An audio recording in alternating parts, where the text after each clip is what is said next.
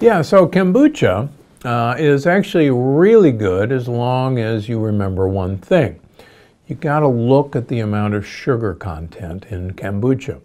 There are kombuchas that are basically soda pop, disguised as kombucha, and if it tastes sweet, you're being fooled.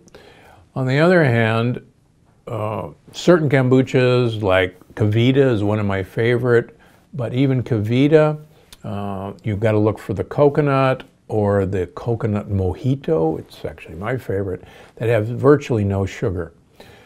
The other thing to be aware of when you're looking at sugar content, most bottles have 2 or 2.5 servings.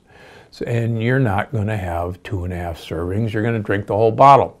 So always look up top and see serving size, and then when you look down under sugars, make sure you multiply the serving size by total carbohydrates.